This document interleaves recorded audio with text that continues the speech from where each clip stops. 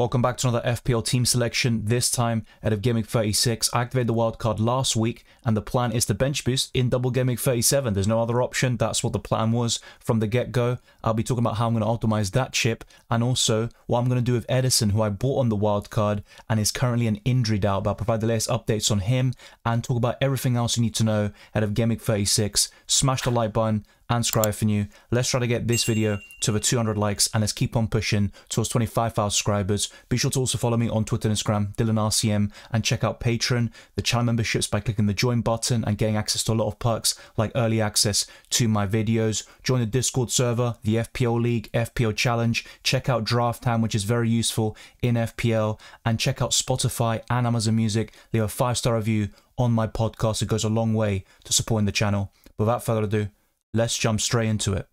During half-time of Man City's 2-0 win against Nottingham Forest, Ederson was subbed out due to an injury, and after the game he was seen in a sling, and Pep Guardiola said the injury doesn't look too good, but further scans have actually revealed the injury isn't too serious, and the Evening News, the Manchester Evening News, have reported that it's not going to be a significant injury, and he could be back for games against Fulham, Tottenham and West Ham for Gameweek 37 and 38. And this is what they say: there is no desire to rush Ederson back, with Ortega impressing as his deputy this season, and the German is likely to continue in goal for the visit of Wolves at the Etihad this weekend. So it looks like Ortega is a great option for this week only, but he might not be for Double Gameweek 37 and 38. That'll be a very interesting case to monitor, and I'll talk about Ortega very soon. But Ederson was very disappointing as Man City went on to keep a clean sheet, and Gavardio, who I was very close to buying, got 15 points. And I still think with any Man City defender, including the Croatian, you could see some rotation in Double Gameweek 37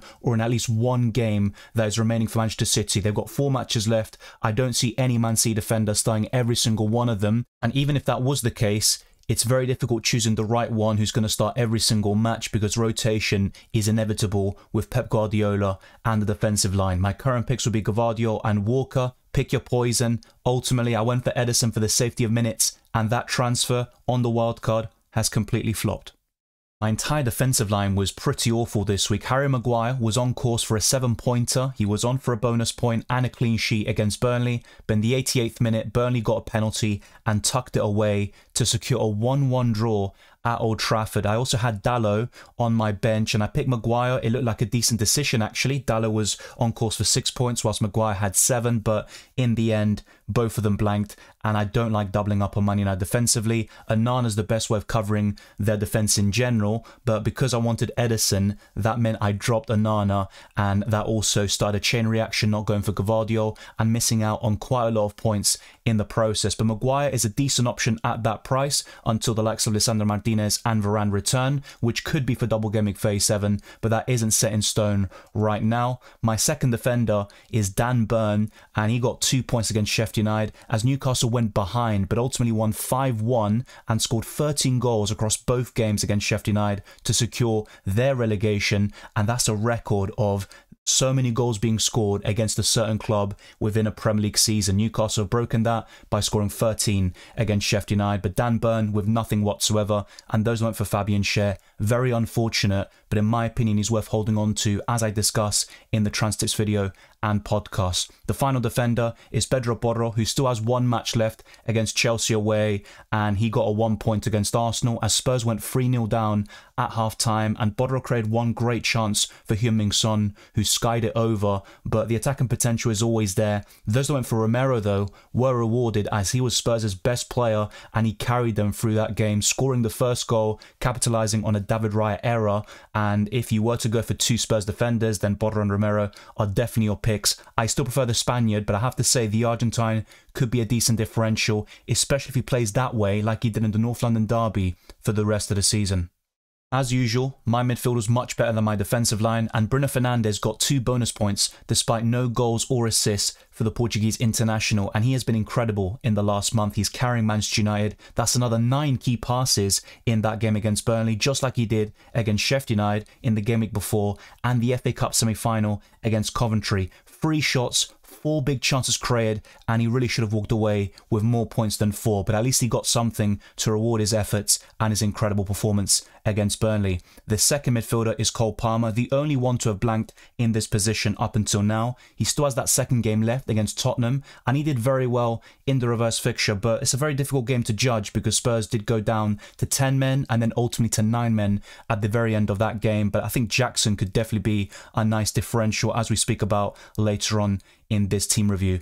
The third midfielder was Anthony Gordon. It was a home game, so guess what? He got attacking returns and another double-digit haul now. He didn't really get too many this season at the beginning, but he's really starting to step up now with 2 or 3 goal contributions per home match. Away from home, I don't trust him whatsoever, but he is facing Burnley away next, and he has a good record against newly promoted clubs, and his only double-digit haul away from home came against Sheffield United, so maybe he can do something similar against Burnley in Game Week 36. And the final midfielder is Heung-min Son, who was completely anonymous in that North London derby, but he got that penalty after Declan Rice conceded it. It was a poor error on his part, and I think it all came from that David Raya mistake. He put Arsenal under tremendous pressure, which they didn't need to when they were 3-0 up. I think Spurs should have scored goals beforehand, but after Arsenal scored that first goal and then scored that second, they were in complete control of that match. They lost it due to the errors, but Heung-min Son is always a great FPL option. He's on penalties. He's also Spurs' most clinical player and one of the most clinical players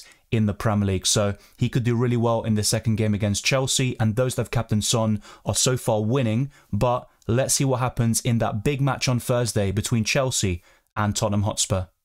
Originally, I started Phil Foden against Nottingham Forest, but he was left out of the squad due to illness, and Erling Haaland was on the bench, but he came off and scored that winner, that second goal to kill off the game, and Nottingham Forest really should have scored a few goals. Chris Wood missed an open goal, and he didn't even hit the ball. I mean, I don't know how he even managed to achieve that, and then you have Murillo hitting the crossbar, but Man City got the job done. They played poorly, probably deserved to draw or lose, and Erling Haaland is clinical on his day, and it was a great finish on his part. And Man City are in incredible form since the beginning of December. 19 Premier League games unbeaten, and they needed that sort of run to eclipse the likes of Liverpool and potentially Arsenal for the last few games of the season. The second forward is the famous old Nicholas Jackson, who we all love, to be honest. He scored against Aston Villa, but it was ruled offside, and I should have known at that moment you can't enjoy things when you own Nicholas Jackson, but hopefully he can do well in the second game against Tottenham. He scored 4 goals against them in the reverse fixture,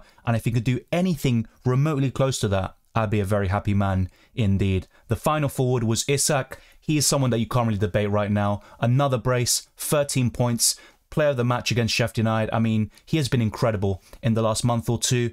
I did own him at this time last season, and going for him over Callum Wilson was really detrimental to my season. But this time around, Callum Wilson is now back in the equation. He's coming off the bench and scoring, but Isak is the main striker for Newcastle, and for me, he's the best forward in FPL right now, alongside Ollie Watkins.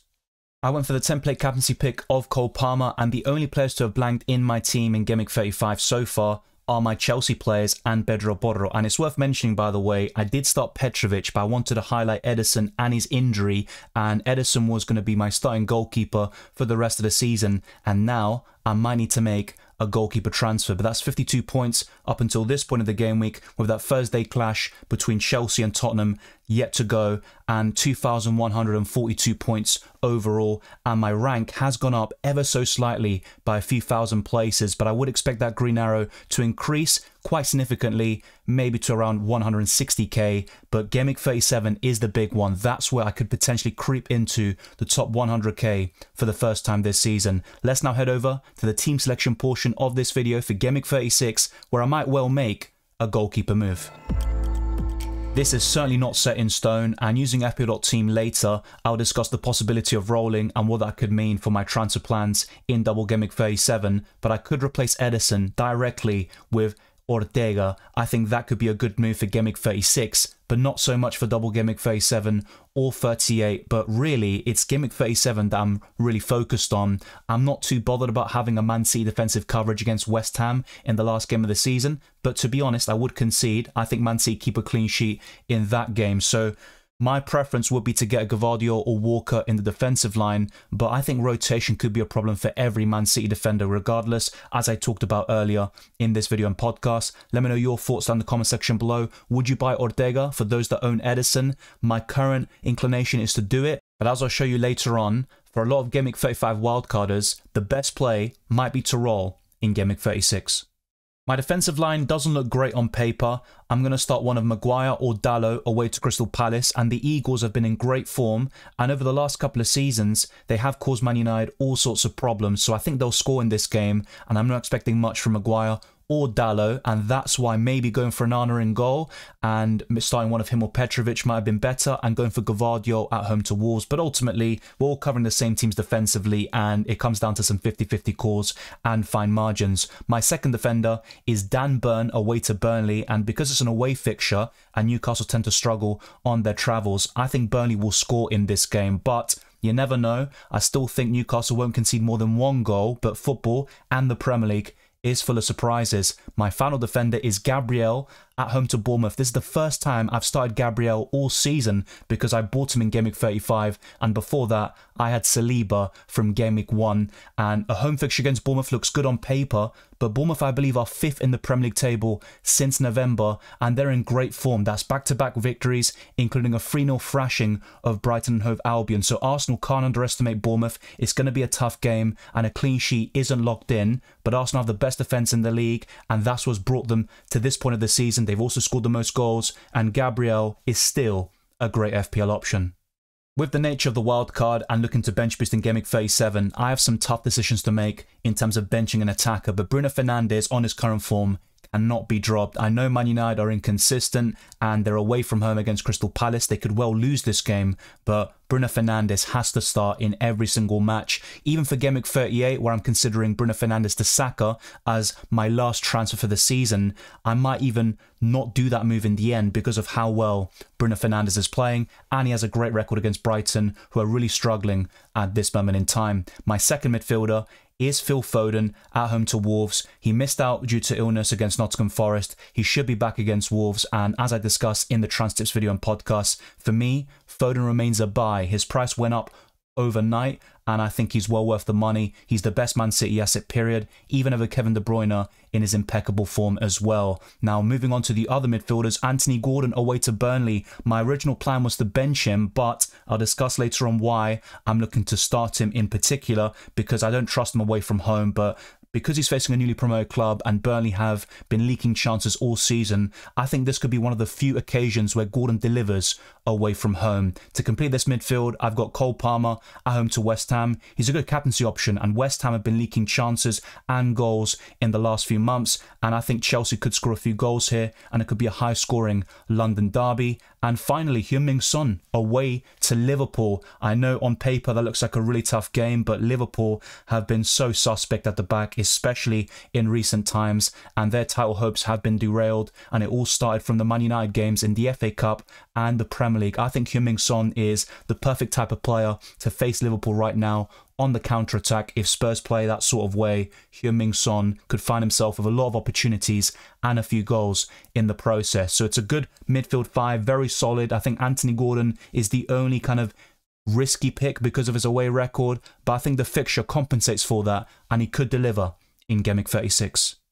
I'm going for a 3-5-2, and of course, Erling Haaland starts at home to Wolves. He'll be a very template captaincy pick, and he could well deliver. He has been quite good recently. He had a few injury problems, which kind of maybe stopped the momentum, but he scored against Crystal Palace, he scored against Luton Town, and against Nottingham Forest off the bench. So you have to say his current form is much better than what we saw earlier this season, where he had some rough patches and he missed so many big chances. That could still happen, of course, but I would back him to score against Wolverhampton Wanderers, who will be without their manager Gary O'Neill. I have to say the timing of that is very suspect, but there's no point dwelling on that in FPL terms. Just expect the points and the goals to flood in for Manchester City. My final player is Isak, and yes, the main reason why I'm starting Gordon right now is to bench Jackson at home to West Ham, but it's between those two for that final player in my starting 11. Isak is locked in away to Burnley, home and away. He can do extremely well, but it's worth mentioning that Newcastle in general are much better at St James's Park compared to the away fixtures, that's for sure. So now let's talk about the captaincy and my bench, and then later on I'll talk about Drafthound and FPL Team to discuss a few different talking points and alternative moves that I could well do. I currently have the likes of Petrovic, Jackson, Dalot and Bedro on my bench. I think the order is also spot on. So either Gordon or Jackson will be first on my bench, and I've got Petrovic in there. That makes complete sense. But if I were to roll the transfer, it would be Petrovic in goal at home to West Ham, and Ederson will be my backup goalkeeper. Then going into Double Gameweek 37, I would have 2 free transfers. So I think that pretty much speaks for itself. And it's only one 50-50 call with the team selection with that 8th attacker. But in terms of the captaincy, I'm currently favouring Foden, who did miss out in Gameweek 35, but I think if he starts against Wolves, he has a very high ceiling. And for me, Foden and De Bruyne are great options for the captaincy in this game week. Palmer's my vice. Any other options I consider would probably go between Haaland, Son and Isak, but I'm going to keep it simple, I think, and limit it to 3 players, Foden, Palmer and Haaland. And right now I'm going for the player of the season. It looks like he's going to win it, and I think Phil Foden could deliver yet again. He has been clutch for Manchester City this season, and I'm expecting him to do more of that for the last 4 games that they have left. Let's now go to Drafthound. There's a link in the description below. I would highly recommend you check it out, and many of you are signing up using my link and talking about how useful that resource is. It's a great website. I've been using it since the summer, and let's see what they suggest for my transfer plans.